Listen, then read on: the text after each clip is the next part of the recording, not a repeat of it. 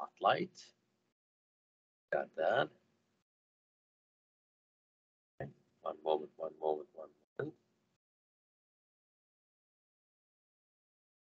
All right. Now, please remember to make sure to keep your mics muted.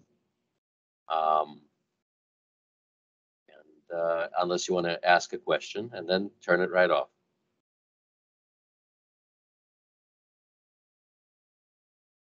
Okay. Good. All right. Let's get started in today's fun and exciting adventure. Today, we're going to learn all 206 bones in the human body. So prepare to draw pictures, and I think it's going to be fun.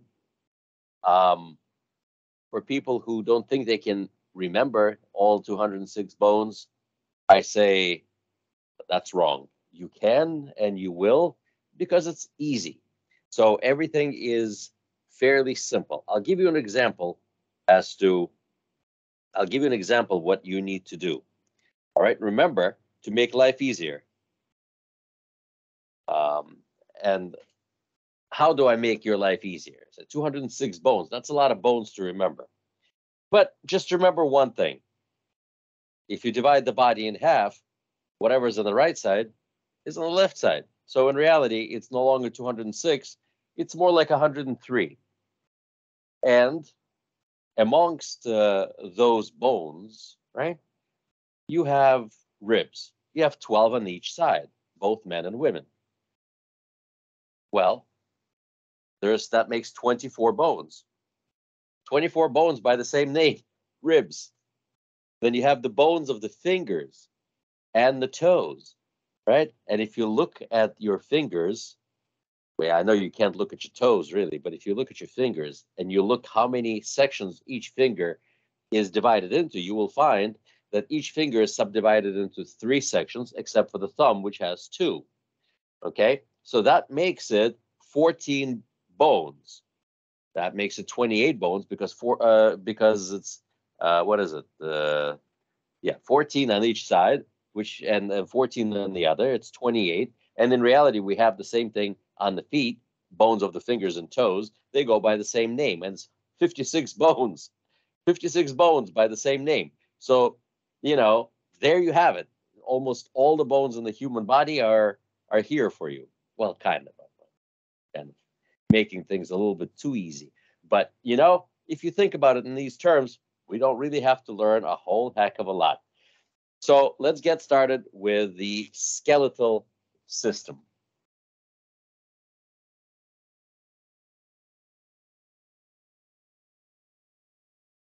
I always explain words, you know that, okay?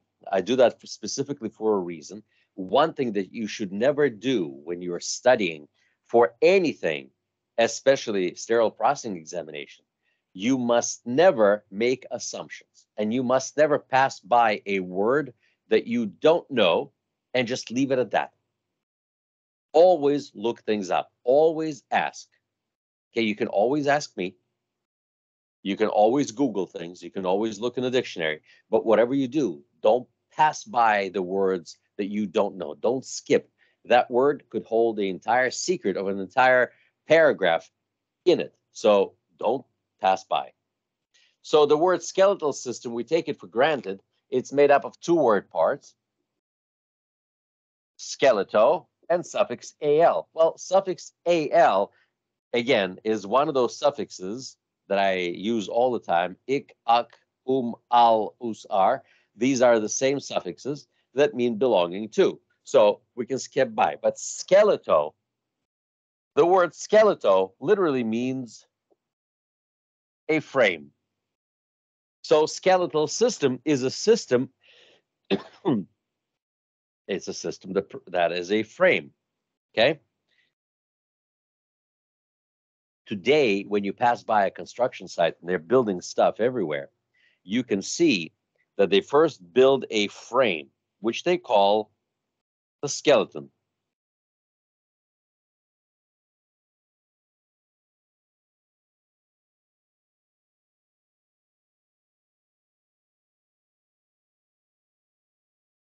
Okay, so it's a skeleton, and then they build stuff on top of it. Okay, so that leads me to explain what the skeletal system is for. Skeletal system. Now, reasons for having it. Reasons for having it. Number one, it provides a rigid frame, just like the name suggests, skeletal frame. Two, it provides for movement. Another thing that the skeletal system does, it provides protection for the vital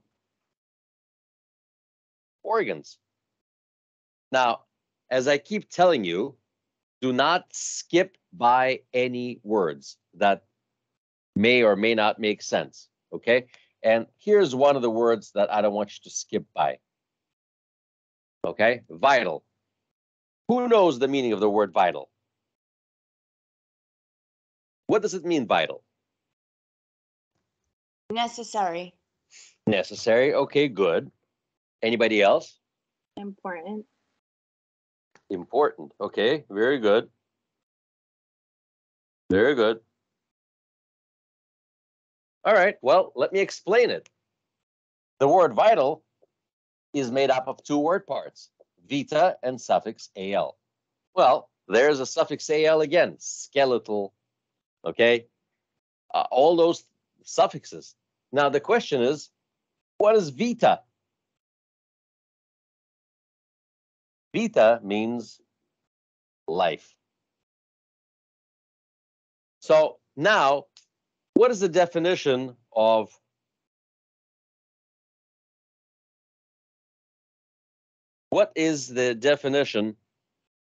al and vita together? What is the meaning of the word vital?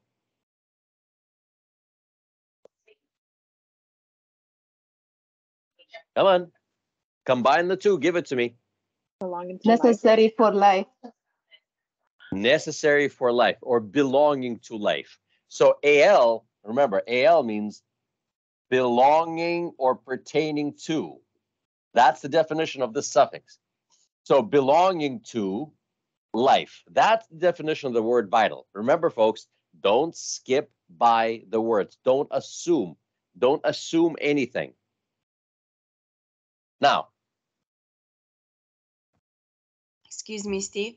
Yes, I'm here. So thank you. When I looked in the book, it said AL derm, like dermal, like the skin. It says pertaining to the skin. So is AL only pertaining to the skin, or is that an example? Well, no, AL, here are these suffixes. Ik, ak, al, us, and ar. All of these suffixes together, and again, they all mean belonging to or pertaining to. Oh, okay.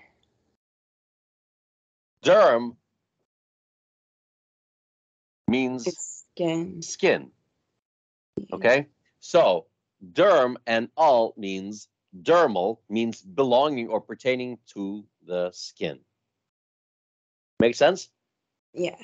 And in this particular case, it's vita and al, pertaining to or belonging to life. We sort of make it look like, or we read into it and we say necessary or essential for life. And as a matter of fact, the word vital now means very important. Okay, but why? Because it's necessary for life. Thank you. No problem, no problem. Provides a rigid frame, provides for movement, because without the bones, you certainly couldn't be upright or take a step. Provides protection for the vital organs. Here's what else it does. It stores calcium because bones store calcium. Calcium is an essential mineral that you need for your body, okay? And we store it in the bones. When your diet is all wrong and you don't get enough calcium in the diet, the body begins to steal it from your bones. And when that happens, the bones become weak, okay? That's what happens. And here's, last but not least, here's the fifth thing that it does. I'm going to put number 5 over here. And I'm going to put an interesting word on the board.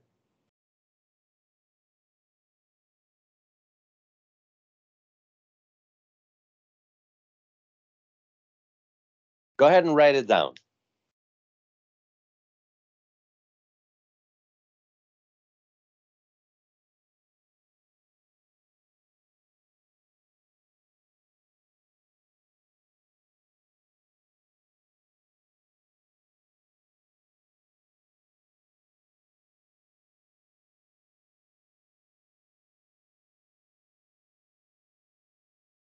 Now, what is that word? What do you recognize in this word? Well, we have 2 word parts here, hemato and poiesis. So, what is hemato?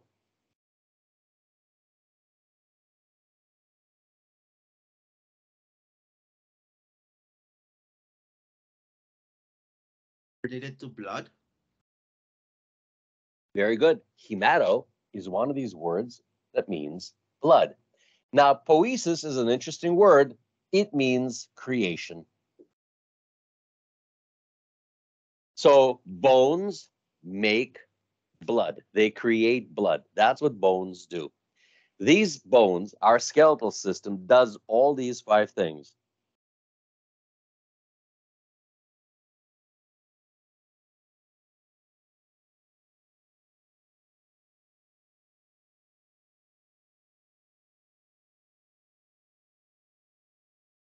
Make sense?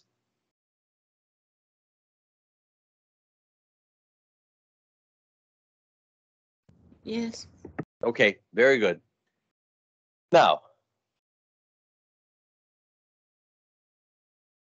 so the skeletal system is a system of bones and joints. Skeletal system is a system of bones and joints.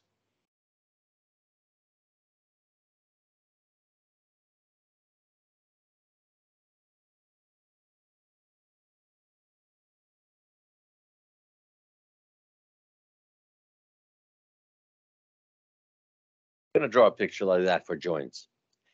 Medical term for bones is osteo. Medical term for joints is arthro.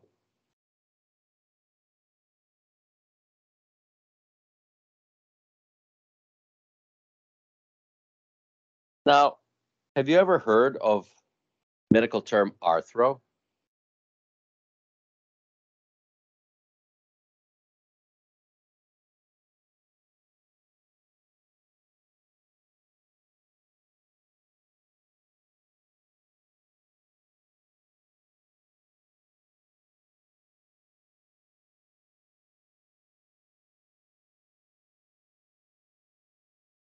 Well, I know you've seen this word.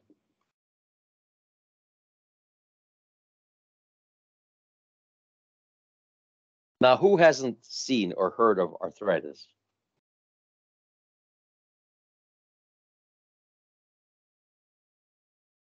Come on. Inflammation.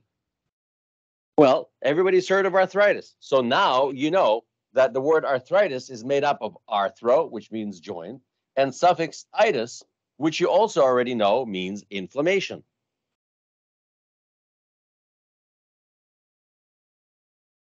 So arthritis literally means inflammation of the joints.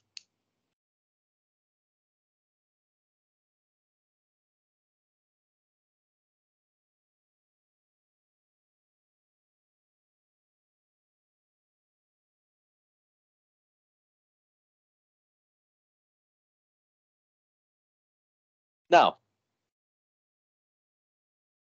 see how the language begins to develop. So, I sincerely hope you're drawing pictures. Here we have a bone. And here we have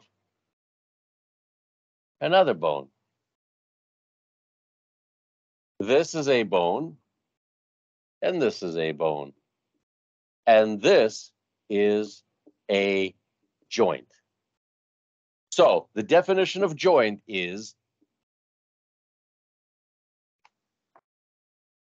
a place where two or more bones connect and interact with one another.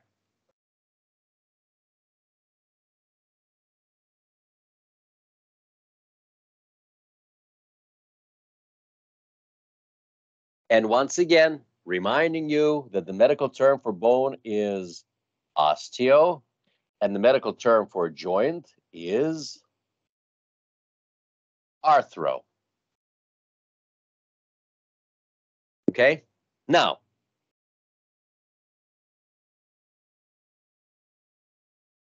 quick question. Has anyone in this room never had chicken? Has everyone had chicken? Fried chicken, baked chicken, chicken from the soup.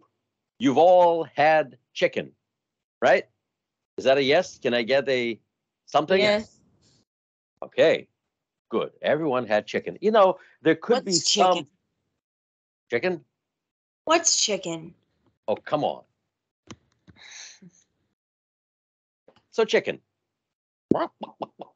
You know, the thing that clucks, lays eggs, and makes delicious chicken soup and delicious fried chicken. We I don't mean, have that in America. well, we may not have it soon, but we still have it.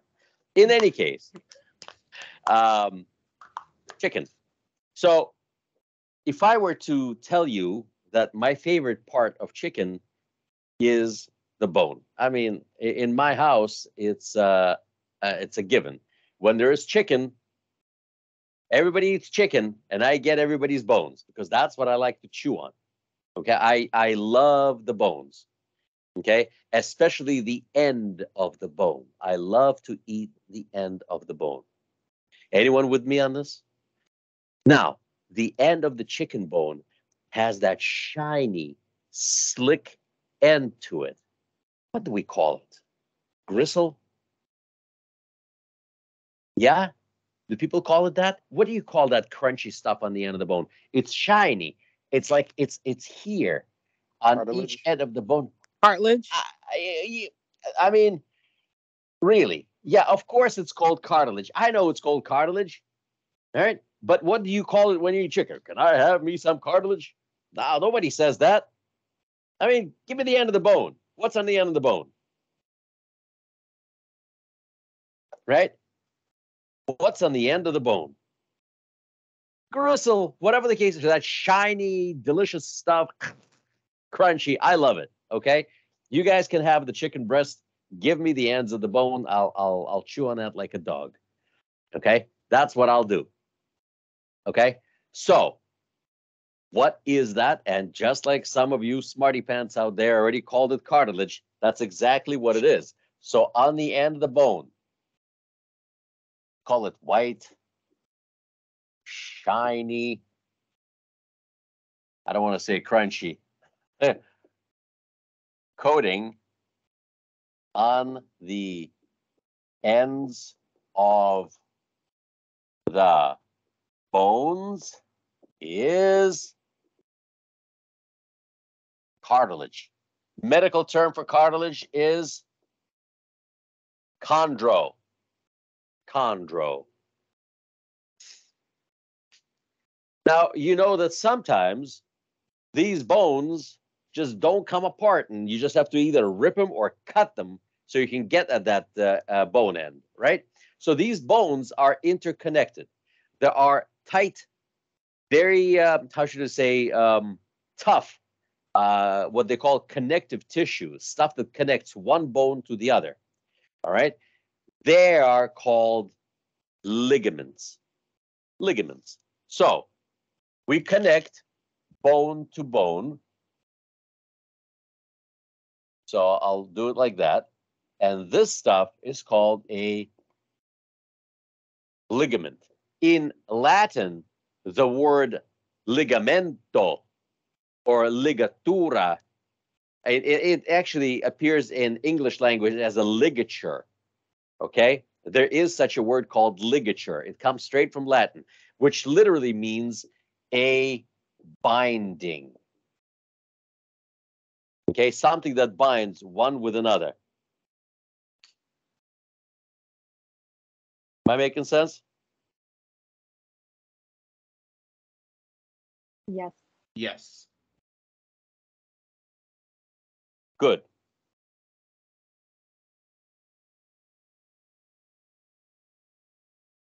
All right. What else we got there?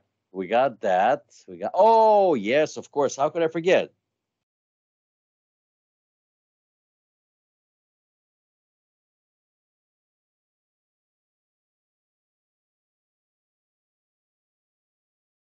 How do bones move? They don't move on their own. A bone, which we said provides for movement, doesn't move on its own. It has to be moved. Bones are moved by muscles. So over here, I'm going to make a little bulge, and we're going to call it a muscle. Muscles move bones for the most part. For the most part, some muscles don't do that. Okay, some muscles move food down the system of pipes in the digestive system. Okay, some muscles live inside your blood vessels. Heart is a muscle. Okay, there's all sorts of different types of muscles, but in this particular case, muscles move bones. As a reminder, I know we had this before, medical term for muscle is myo. And we can connect a bone to a muscle using another type of connective tissue. Muscles connect to bones using tendons. So we have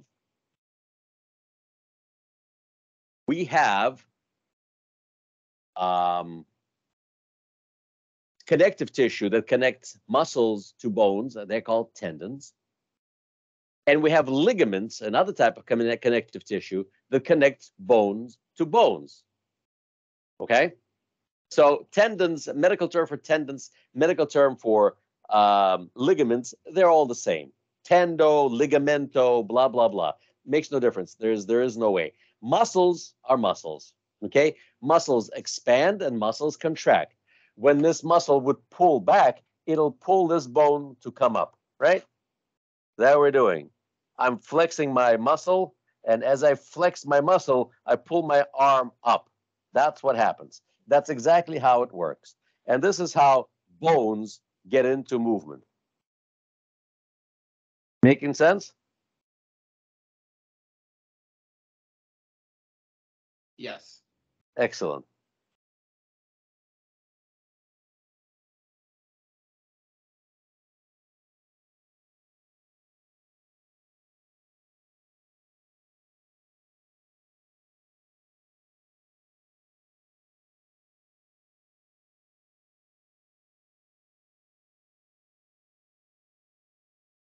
Moving right along. Now it's time to learn about the skeleton.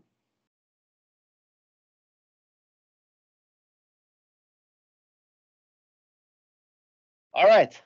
So This is what we start with.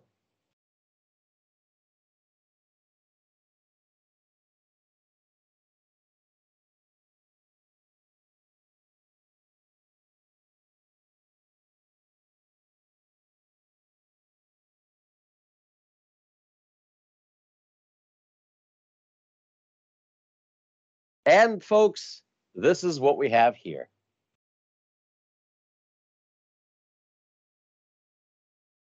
Up on top, we have the skull and face. Over here, we have the spine. Now, if you look at the picture that I provided for you over here, the spine is subdivided in a whole bunch of little sections. Well, each one of these sections is a bone. The spine is made up of small bones known as vertebrae. And I'd like to draw your attention to the end of the word vertebrae, suffix AE. Suffix AE literally means plural.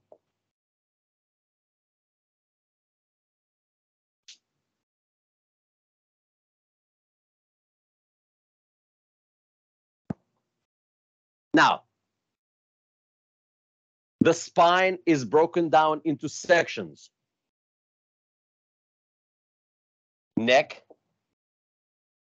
section,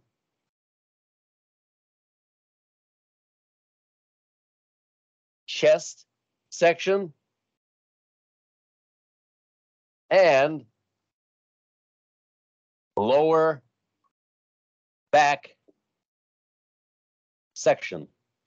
And this over here, I call the butt section. It's not a real term. I made it up. But that's what makes your butt. That's why I call it the butt section. Now, next section is made up of 7 vertebrae. The chest section is made up of 12 vertebrae. Lower back section is made up of 5 vertebrae. The butt section is made up of 2 pieces over here. One is called the sacrum and coccyx, which is known as the tail bone. Go ahead and make sure you have this down.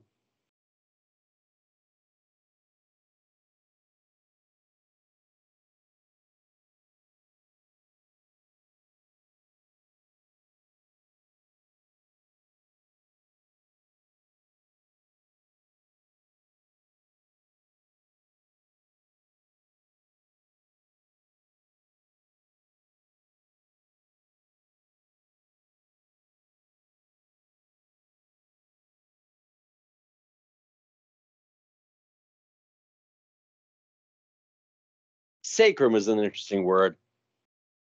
I don't really know exactly why it's known that. The bone, the name of this bone, sacrum, originates from ancient Greek, where it was known as the hero's bone. That's what it's known in Greek. And then when the Roman Empire sacked Greece and they stole all their medical records and stuff like that, all their teaching books from Greeks, they renamed it as sacrum or sacro, which is part of the word sacred or holy, like hero, kind of related to that. It's known in Latin as the sacred bone. Why? I don't know. Did they worship butts? Maybe. I don't know. But that's where it comes from. The word coccyx literally means tail. So also in Latin. Now, over here, from the chest section of the vertebrae in the chest section grow ribs. There are 12 sections, 12 vertebrae in the chest section, which means there are 12 ribs, both for men and for women. We have the same number of ribs. Okay, now, and so, what do we have? What do we have? We have 7 vertebrae in the neck. Oh, by the way, they're called, what do you call it? Cervical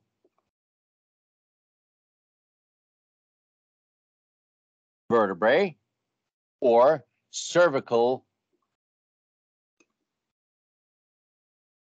spine.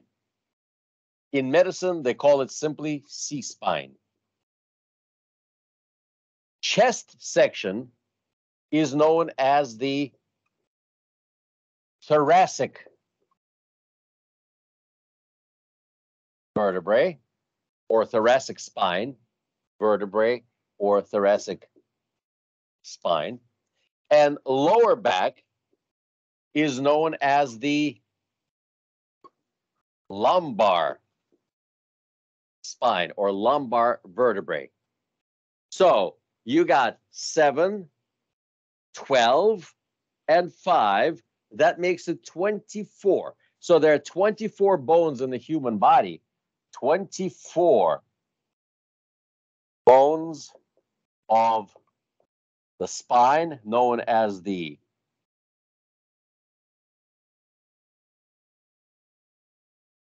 vertebrae. And you got 24 ribs, right? You got 24 ribs. Together, you got 24 vertebrae and 24 ribs. That's 48 bones. That's 25% of all the bones we have to learn. And we have only 2 words to remember them by. Vertebrae, 24. Ribs, also 24. Now, ribs come together in the chest in this area where we have a breastbone. So, plus 1 breast bone, plus 1 sacrum, plus 1 coccyx. Okay? So we're well on our way to learning all of the bones in the human body. That, my dear friends, is the start. What's left?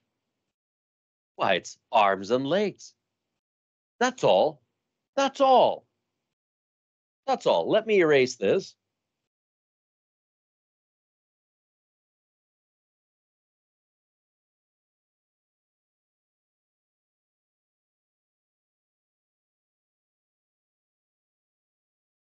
So, to this pillar, we have to add arms and legs. And I'm going to leave the bones of the skull and the face for later. But suffice it to say, we have 6 bones of the skull and 11 bones of the face. 6 bones of the skull and 11 bones of the face. I'll give those bones to you, even though they're somewhat unimportant, but I'll do it in the end, okay? Is that fair?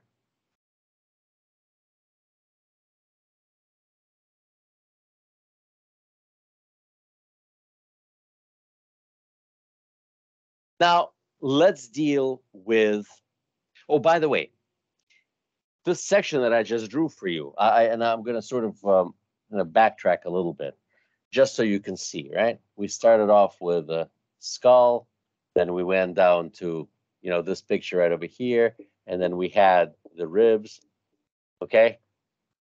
This thing right over here, this is known as the axial skeleton. Axial skeleton. Now, what the heck is axial?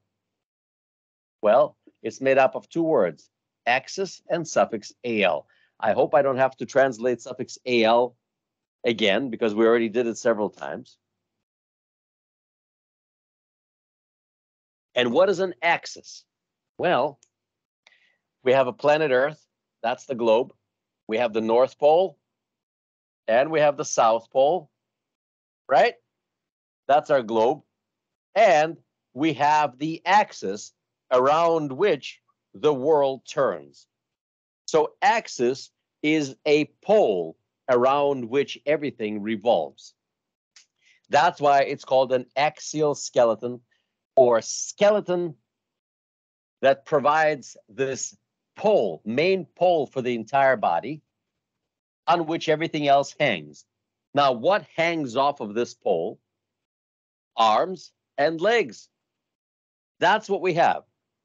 Arms and legs. Now, all of your vital organs belong to your axial skeleton. So your heart, your lungs are right underneath your ribs. Your digestive system is hanging on over here. So everything is on this axis. Arms and legs are extra. Okay? So technically, you could live without your arms and legs. It wouldn't be too much fun, but you could do it. All right? As long as you keep your trunk, you're okay. All right? Now, arms and legs. Arms and legs. Is it one G or two G's? I told you, I'm beginning to forget all sorts of simple words. Is it two G's? No, one G. I've lost my mind. I'm telling you. Maybe it's Friday. So arms and legs. They're also called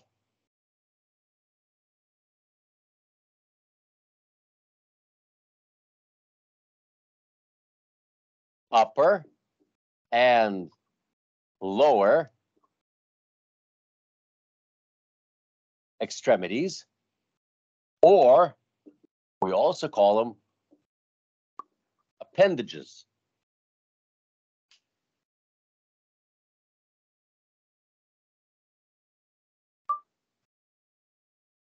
Upper and lower extremities,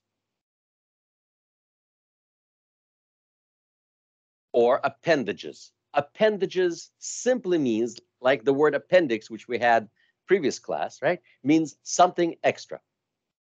And that is why this, the center, the trunk, was called axial skeleton, or the axis. And this type of skeleton is called appendicular skeleton, which is why I use the word appendages, because we're going to be working on what we call appendicular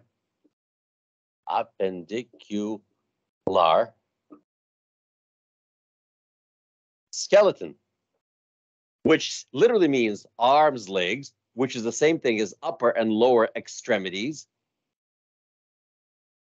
or appendages, and it's the appendicular skeleton.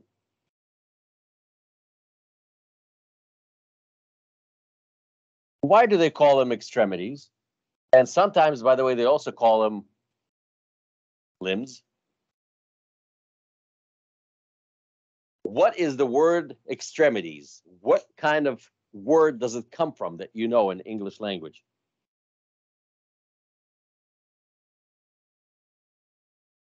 Come on. What word do you see in the word extremities? Come on. Come on. Somebody say something. Let me know you guys are alive and thinking. Extreme. Yeah, extreme. Extreme. So what does it mean, extreme? I mean, today you got extreme everything. Extreme sports, extreme sales, extravaganza, blah, blah, blah.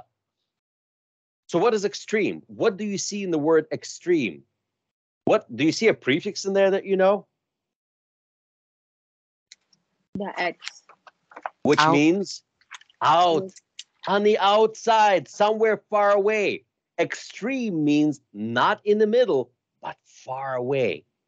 That's what these extremities means. We're away from the middle. You know, and now that we're talking about it, let me throw in a couple of prefixes. Since we're learning medical terminology, after all, this is part of medical terminology. Couple of prefixes. Prefix ab and prefix ad. What do they mean? I don't even have to give you a definition. I'll just draw two pictures. Plus or minus.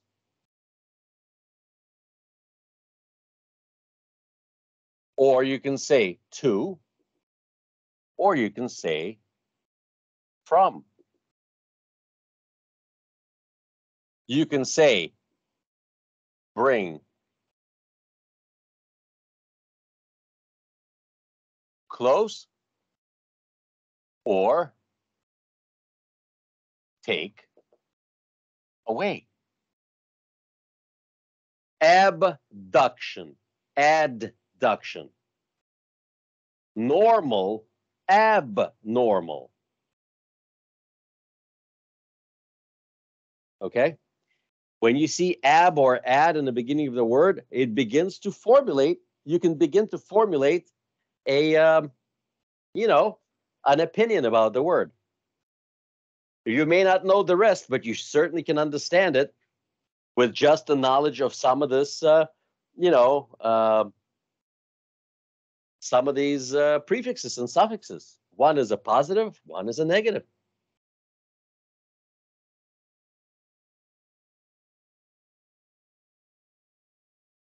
Now, let's talk about the upper extremities. I would like you to do a little bit of an exercise for me. Here's what I want you to do. I would like you to move your shoulder back and forth. Back and forth.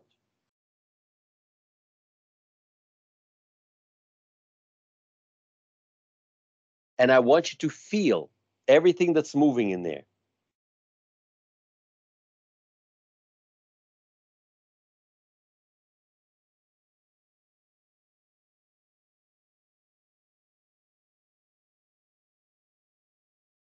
What do you feel? Feel around. It's all yours.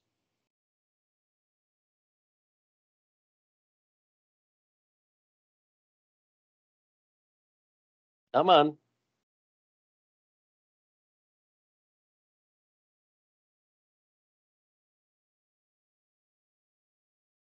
What are you feeling? Feel around. Look where the movement is. You got movement in the front. You got movement over here. And even in the back. In the back, you can feel stuff. Come on. Feel around with me. Feel what's moving over here. Move your shoulder. Look at how much action you can get out of the shoulder. Look how much you can do. Look how amazing this joint is, where these bones come together and interact. Interesting. You can feel movement when you move your shoulder over here, right? Your collarbone is moving. You can feel some crazy bone in the back moving, but you know what it is? It's a shoulder blade. Everybody knows that. And your upper arm, that's also moving. So check this out, right? We have part of your chest, okay, which connects to the breastbone. Okay, whatever. Sorry, I didn't draw the ribs properly, okay? And up on top, you have a odd bone over here, which we call the collar bone. Then in the back, you have a bone kind of looks like this. It's a very strange looking bone in the back, okay, known as the shoulder blade. And then connected to it, you have a bone of the upper arm. So these three bones, are going in to make a shoulder joint. Shoulder joint, right over here. This area, we'll put an X on there. Shoulder joint. Remember, medical term for joint is arthro. Arthro means joint, which is a place where two or more bones come together and interact, right?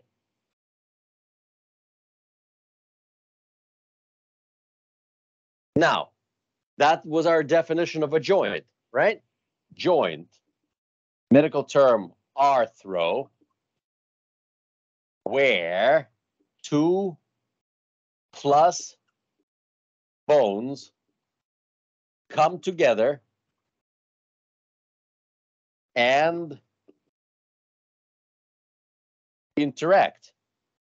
I would like to replace the word interact with a new word, and this word is articulate. Articulate. In this particular term, it's a verb. It's a verb. We also know the word articulate, okay, which is an adjective. Okay, but this is a verb, which literally means interact or rub against each other. Articulate. Okay, that's articulation, moving against one another. So interact and articulate. Articulate. It's a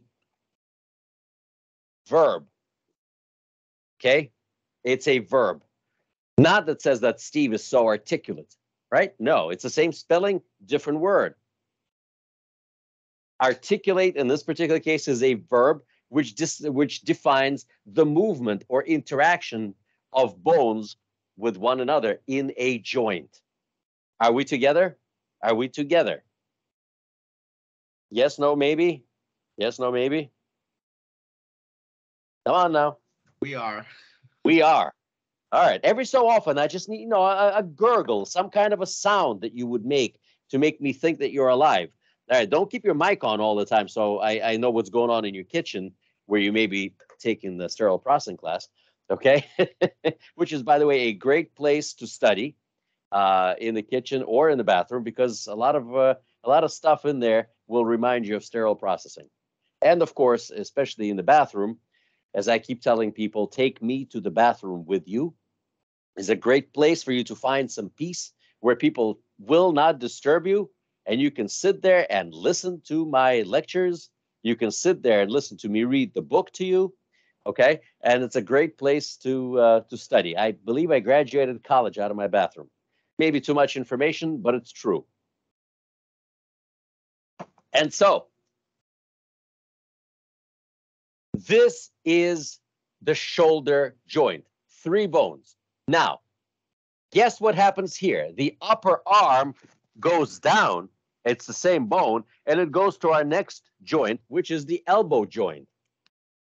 And it's right here. Here is our elbow joint, where we have this. Oh my gosh, how could I be so stupid? I forgot to give you the names of the collarbone. The collarbone is known as the clavicle. All right. The upper arm is known as the humerus.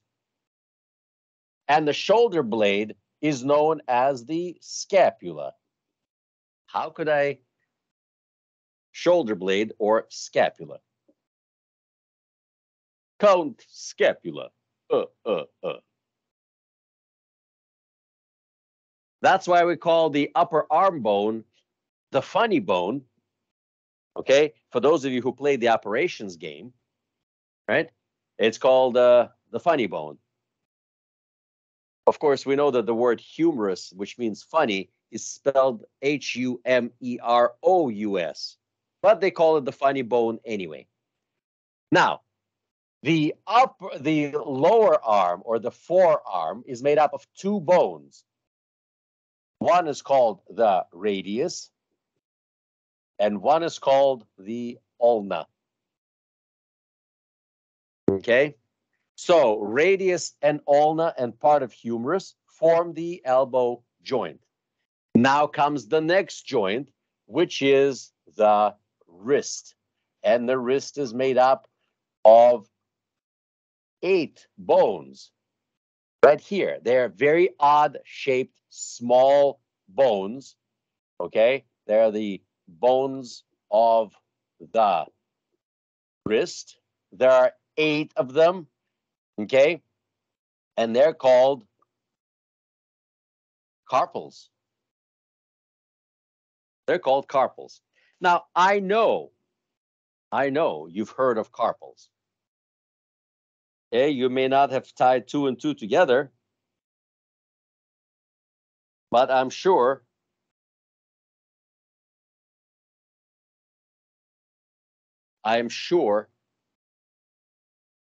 you've heard of the carpal tunnel.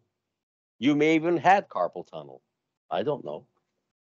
Okay, who's heard of carpal tunnel? I have. What have you heard about it?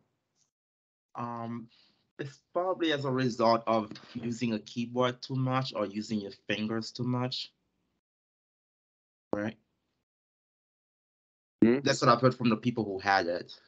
Okay, so it all started out with secretaries because they would use the keyboard on the typewriter many years ago, and the first computer keyboards were not very ergonomic.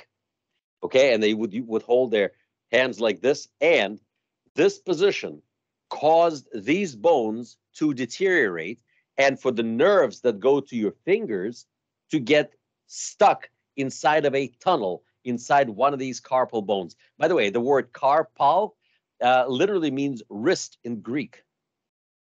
Carpus, okay, that's literally means wrist. So there's 8 of these bones. Each one has a name, but we don't care. I'm not going to teach it to you. That's unimportant. But I want to tell you that there are specialist surgeons who specialize in nothing except surgeries of hand and wrist. That's all they operate on. They don't know anything else. If you ask this man or a woman, a surgeon who specializes in wrist, and God forbid something happens, he's the only surgeon left in the hospital, and you need an emergency appendectomy, they wouldn't even know where to find it. Okay, everything has become so specialized. There are also doctors who specialize in feet and ankles. Okay, so everything is like a subspecialty. Some people specialize only in shoulder surgery.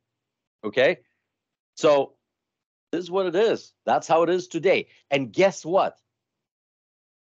You don't have such a luxury. You're going to specialize in surgical instruments for every surgery. Now, imagine how absolutely fantastic that is. I just want you to think this through as to how complex and how interesting sterile processing actually is. And as I encourage all of my students, as soon as you get into the hospital,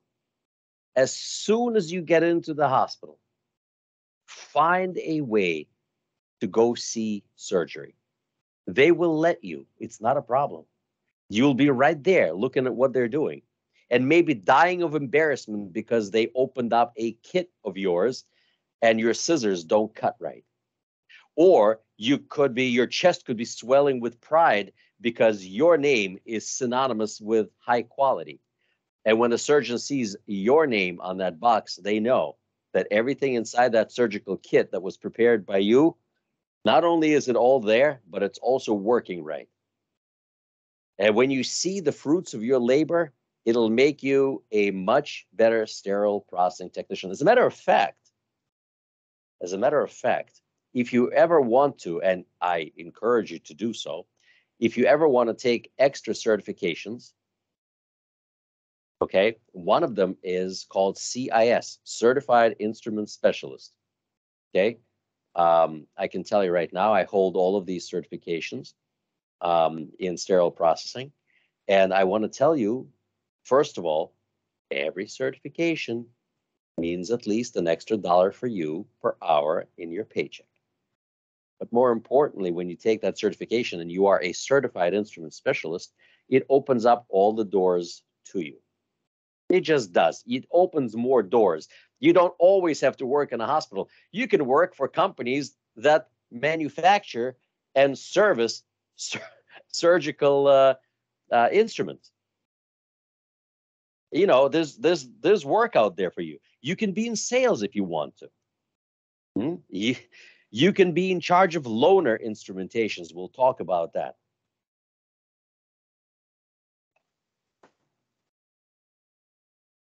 Okay, so there are 8 bones of the wrist, carpals, all by the same name. And then begin the bones of the hand. There are 5 of them. 1, 2, 3, 4, 5. Bones of the hand. They go by the same name, and they're called metacarpals. There are 5 of them. And you can see them all. Go ahead and make a fist and count how many knuckles you have. 1, 2, 3, 4, 5. You can count them. They're all yours. They go from your wrist and they form the palm of your hand. You can see them all. They're yours. So check them out. Touch it, feel it. Okay, especially you go in the shower, you know, when there's a little soap on you, you can feel everything on your body. Or maybe someone else's body. Depends who you like to take showers with. That's not up to me. Yeah. Okay. And so there are 5 bones which make up the hand. They're called metacarpals. Okay. So just keep that in mind. And then here comes our gift from God. And these are the bones of the fingers. 1, 2, 1, 2, 3, 1, 2, 3, 1, 2, 3, 1, 2, 3. And these bones of the fingers, they are known as phalanges. Phalanges. There are 14 of them. Phalanges.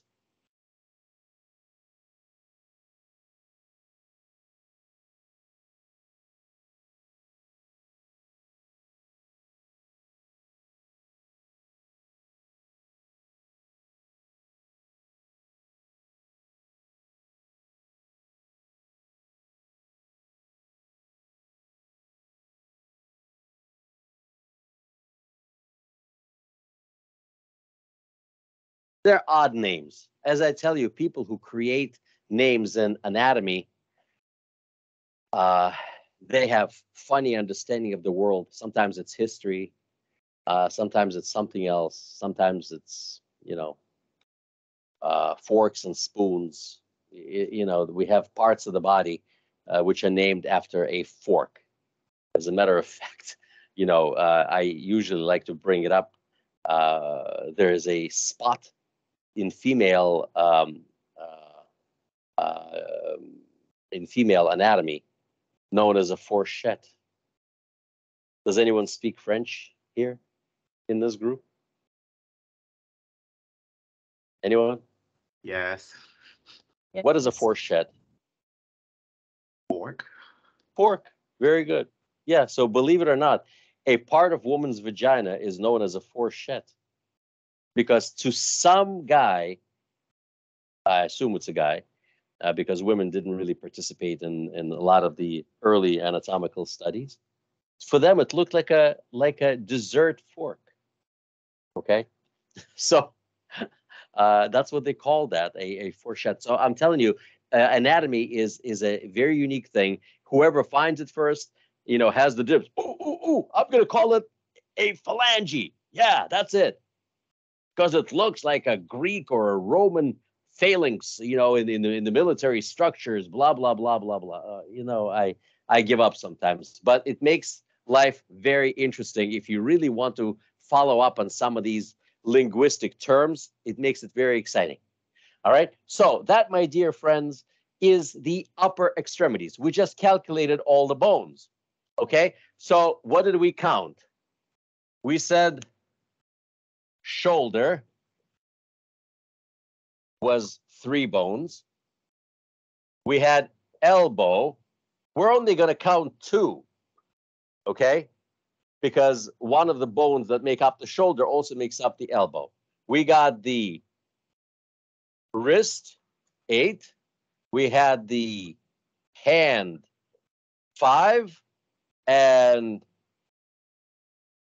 fingers, 14. Now, guess what? It's times 2. Okay, so this is 6, this is 4, this is 16, this is 10, all right, and this is 28. Why? Because what's on one side is on the other. Okay, see how easy that is? And this is how we're learning. What do you call it? Human anatomy and terminology. Now, how is this terminology? Well, because, and why is this helpful?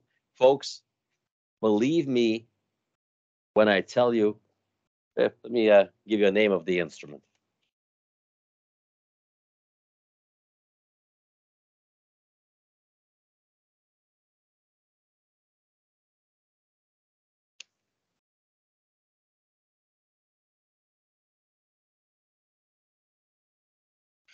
And I have a question for you. What does this saw cut, and how do you know? Anyone want to answer this question?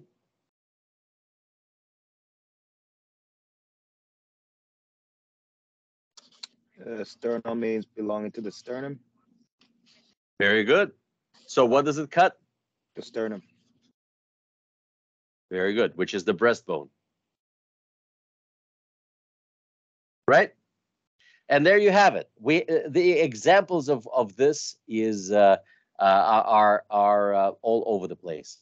You'll be dealing with these instruments called after bones or certain bony structures, and you will know what to find, and you will know where to find it. You will know where to put it.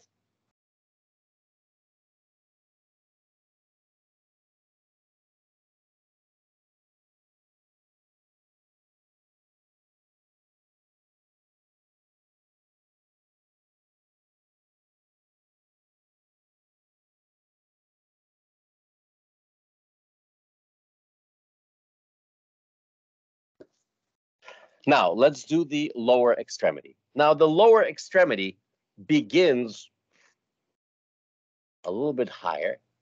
It begins with your hip joint. So we have the bottom end of the spine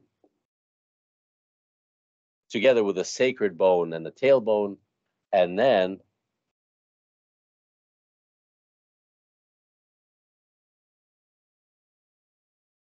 we have something called the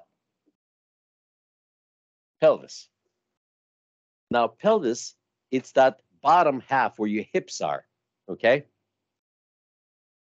And it looks a little bit like this butterfly right over here. And, you know, you can find pictures of the pelvis all over the place, even in the book. They don't pay too much attention to it, okay? Now, but the pelvis kind of looks like this. Now, why is it here? Because this is an important bone, okay? Pelvis forms your hip. Pelvis forms your hips. Because into this bone right over here comes in a bone that actually makes a hip itself. This is the thigh bone.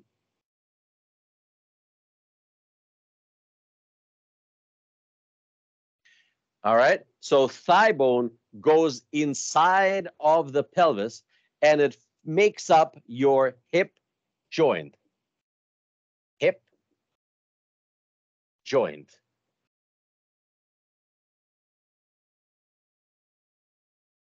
Thigh bone has an official name as the femur.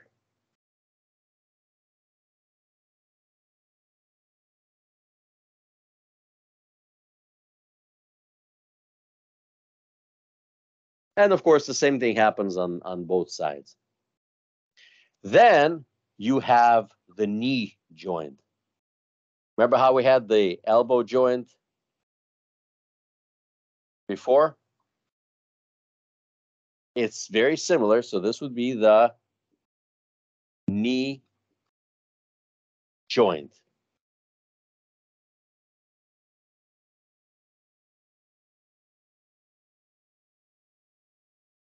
We have one more bone here, which is kind of special.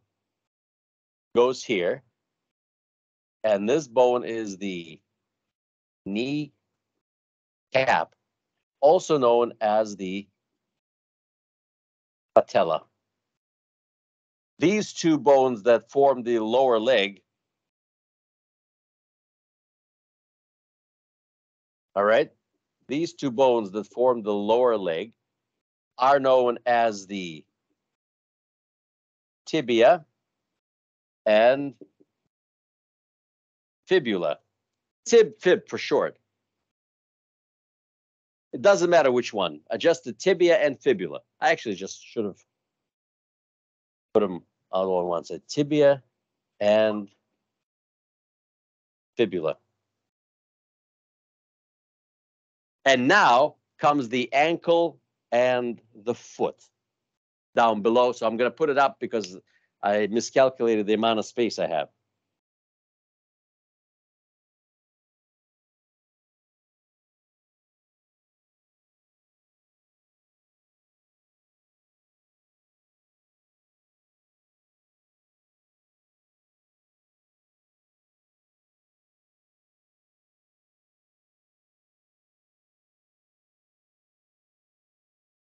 So we have the ankle and foot. May I erase this? You guys got this? Okay, I'll take that as a yes. Yes. Good, good. Thank you.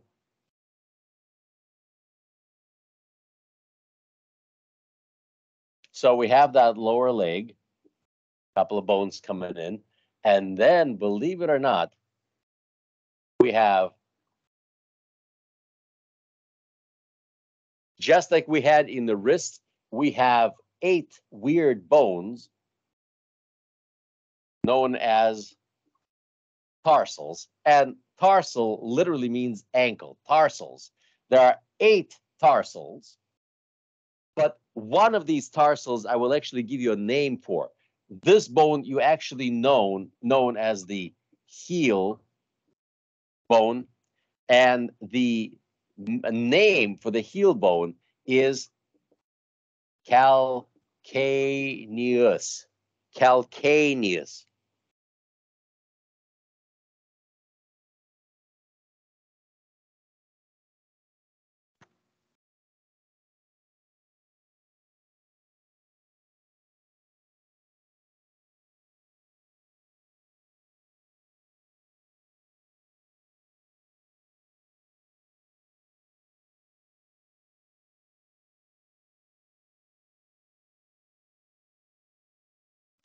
So calcaneus is a tarsal bone, and there's 8 of them, but I give you the extra name because, well, it exists and you'll see it.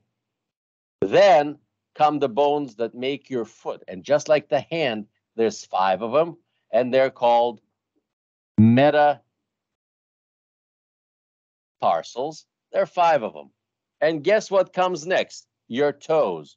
And just like in hands, same number of phalanges. Except for the big toe, where there's 2, the rest are 3 in each toe. So toes have phalanges, and there are 14 of them in every foot. Now, foot has another surprise. If you look at the foot from the bottom up,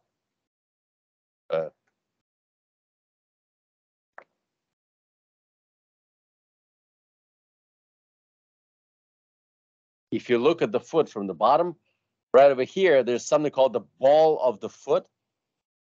And it's important because it has a couple of small bones. Small bones. And these small bones are called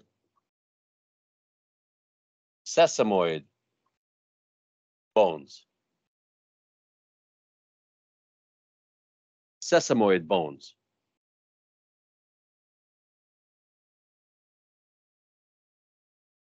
Look at the word sesamoid. What do you see in sesamoid? OID. OID. Who said that? I didn't see who said that. Who said it? Me. Ah, Stacy. All right. OID, which means what? Suffix OID means what? I'm looking through my notes right now. Mm-hmm. I'll help you. It means looks like. It means looks like. Now, remember, I told you, these names are weird. Sesamoid literally means looks like sesame. These two little bones looks like sesame seeds. To some person who sliced up a human body into little bitty pieces, oh, look at that.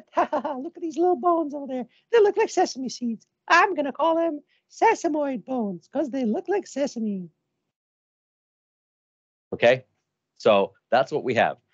For all of you people who wear high heels, you felt the pain in these bones. Now, I don't know. I only hear it from people who wear heels. I never wear heels. Then again, you never know. Now, so if you can relate to this, you can be silent and just nod in agreement, or you can say, yeah, I felt those bones. And now you know which bones were actually in pain. Okay, you got to be very careful about these bones. You can actually break them. And the healing process is painful and long because there's no way not to step on it. So you really have to take the healing pretty seriously. Okay, my dear friends, that was the lower extremities. Let's count up what we had. We had, by the way, pelvis is made up of two halves. Pelvis is made up of two halves. So we count it as two. So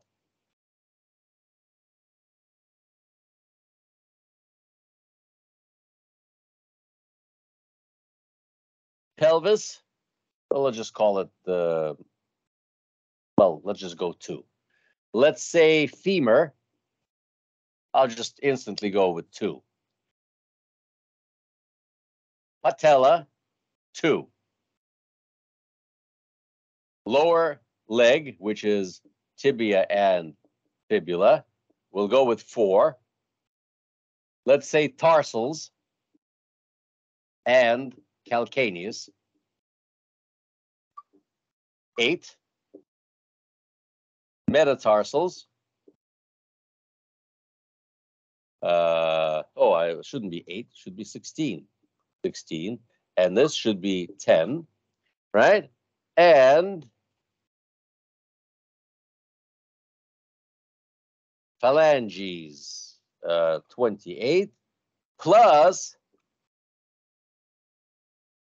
sesamoids, 4.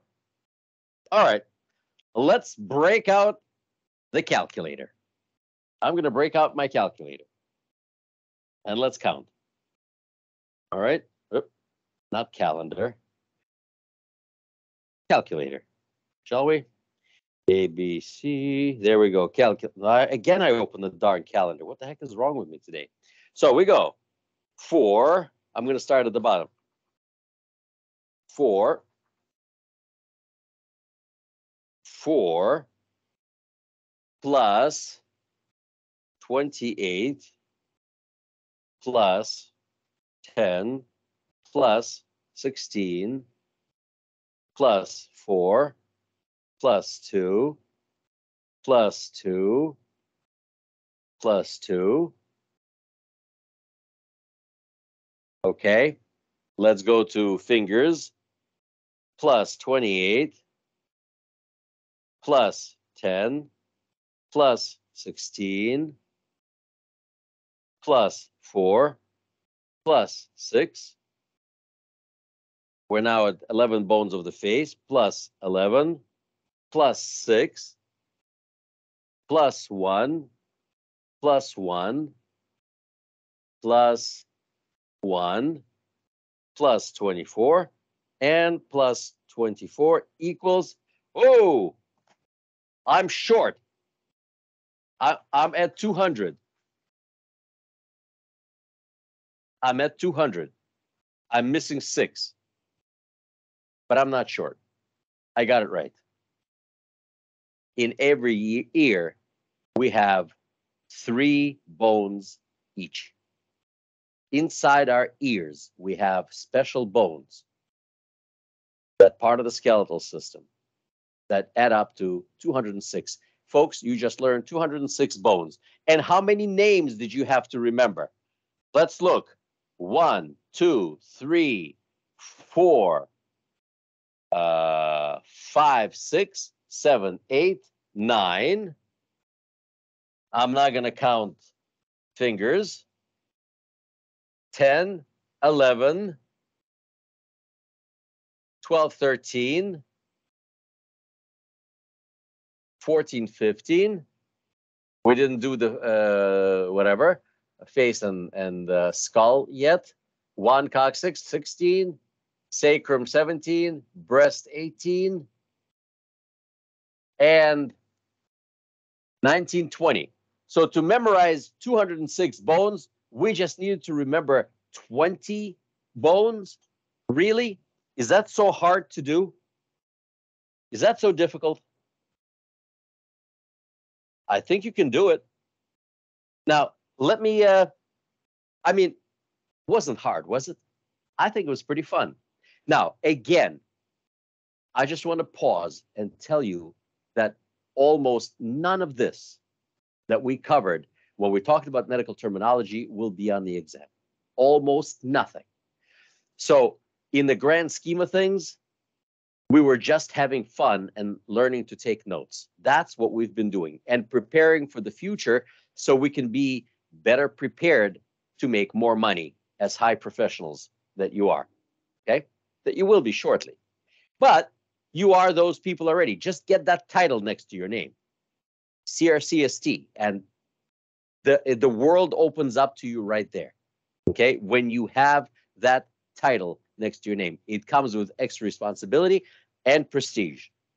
But as far as the exam is concerned, please do not waste your time learning everything here today. Just don't. Save it for later. It'll come back to you. Okay, open it up once you pass the board exam.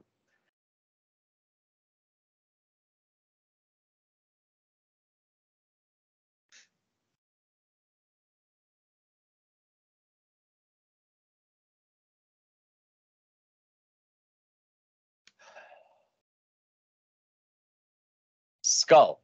Skull has 6 bones. Okay, we have a frontal bone, 1 bone. We have the temporal bone, there's 2 of them. We have parietal, there are 2 of them. And we have occipital, 1. Altogether 6. These are the names of the bones of the skull. Now, we have 11 bones of the face.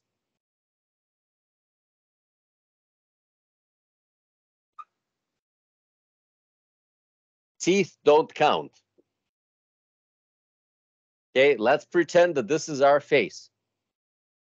Let's start off with the bones of the nose.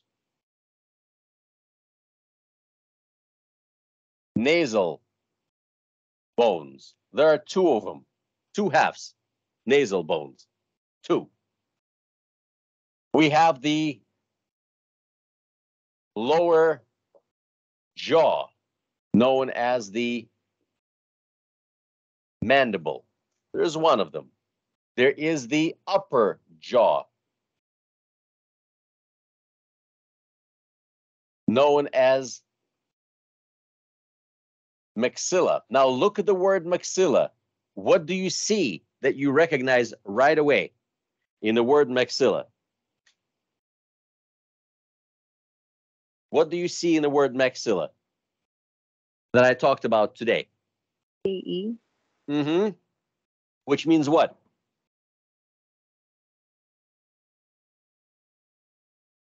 AE means plural.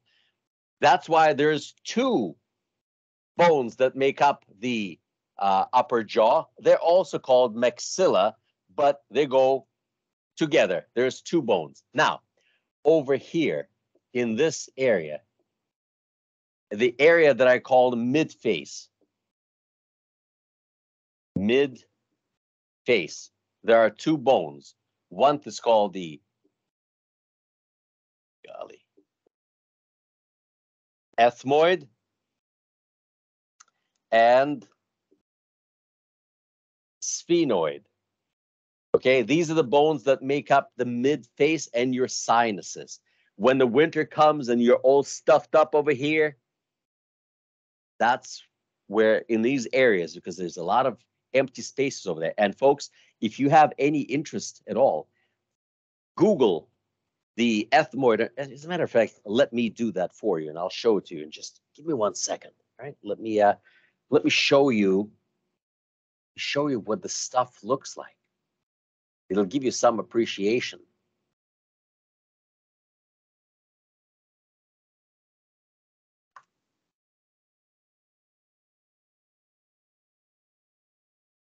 Ethmoid bone images.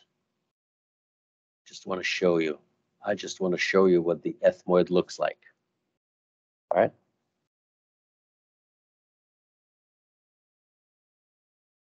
You see the sucker right over here? See it? You see this guy? Yeah. That's the ethmoid bone. And you know who needs to know every crevice of this bone? The ear, nose, and throat doctors. They must know every part of this bone because they have to climb in there and they have to know where they are. Holy moly.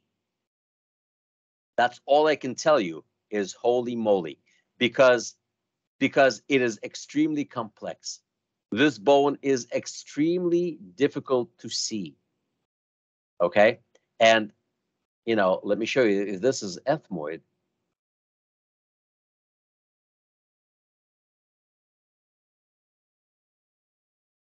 Okay? Here comes the sphenoid. Okay? These guys and gals need to know every part of this bone. Every part. And let me tell you something.